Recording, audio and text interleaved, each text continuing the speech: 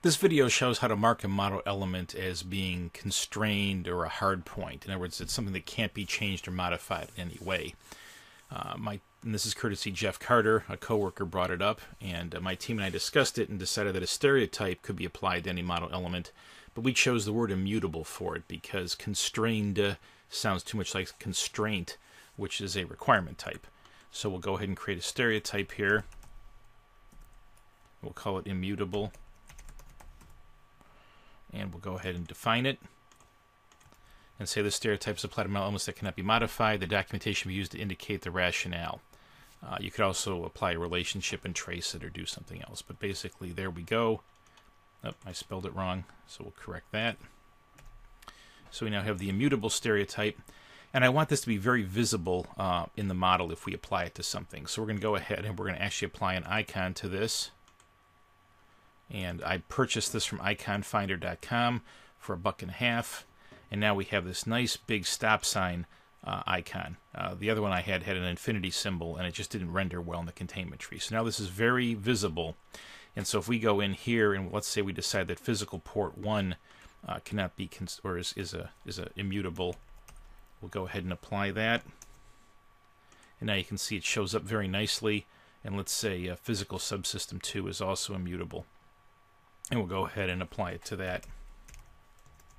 And so now if we look at the IBD for the physical system here, these should show up very nicely also in the IBD. So let's go ahead and display all these. Notice it even shows up here as we render it. And let's go ahead and see what we get. So interesting. So it does not show up on physical subsystem 2. So we should have to go to symbol properties here, and we have to say to show the stereotype icon. And now it does show up. So we can make that the default is if we wanted to find all the things in the entire model that had the immutable stereotype applied. We can just create a generic table, immutable elements.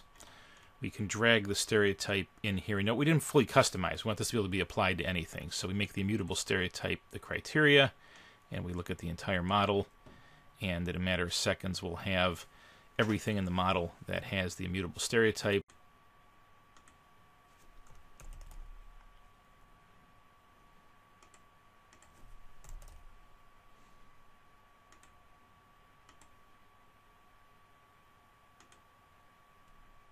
There we go.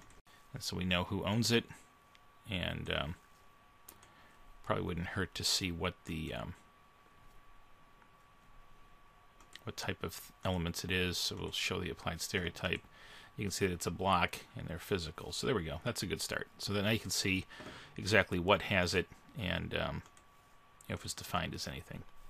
So there you have it. There's how to find all the immutable elements in your entire model, and makes it really easy to find them.